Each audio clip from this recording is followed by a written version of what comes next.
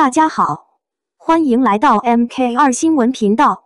不要忘记订阅该频道，这样您就不会错过当天最热门的新闻。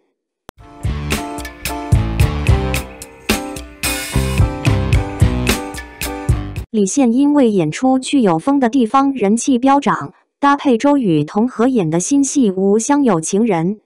李现继与刘亦菲合演《去有风的地方》大爆后，新戏《吾乡有情人》再演返乡疗愈剧，一样是女主角遭受人生挫折后，选择返回家乡，遇到性格成熟稳重的男主角，进而相知相爱的暖心物语。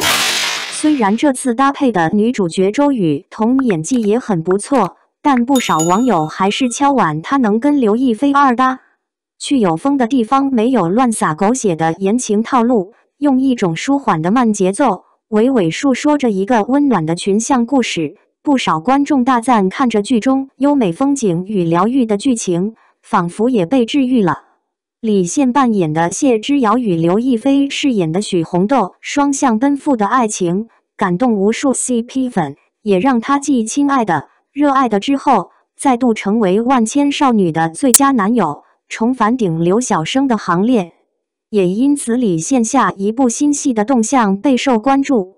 据悉，他3月将开拍新戏《吾乡有情人》，传出女主角有3位人选，刘亦菲也在其中。近日确定花落周雨彤。故事跟去有风的地方都走田园疗愈系，她扮演一名遗体化妆师，因父母离异，选择跟奶奶相依为命，待人处事充满爱心，人设跟谢之遥很像。遇上遭受重挫返乡的女主角，被对方热情独立的自信风采吸引，进而陷入热恋。女主角由周雨彤担纲的消息一出，让不少想看李现与刘亦菲二搭的粉丝感到失落。业界认为，虽然周雨彤人气不弱刘亦菲，但她演技向来在线，且她与吴磊合演《爱情而已》未播已引先轰动，加上28岁的她比刘亦菲年轻7岁，配搭31岁的李现不会有违和感，也比较有新鲜感，硬是她出现的主因。感谢您观看视频。